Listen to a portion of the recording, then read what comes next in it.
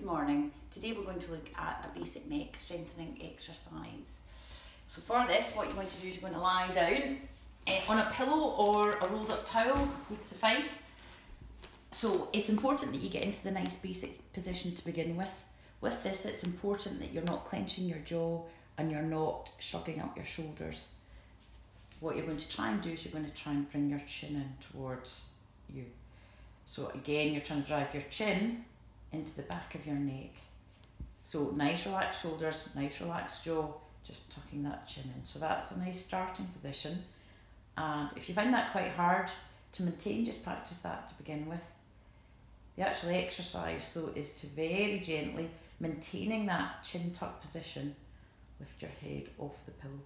Now it's only off a little bit, but you'll really feel the weight of your head. Hold that and then come down.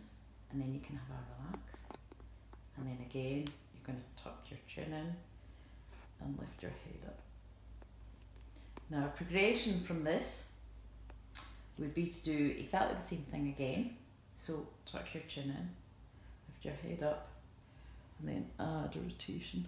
Now, with that, make sure that you don't lose this. So, people start doing all sorts of extension and rotation.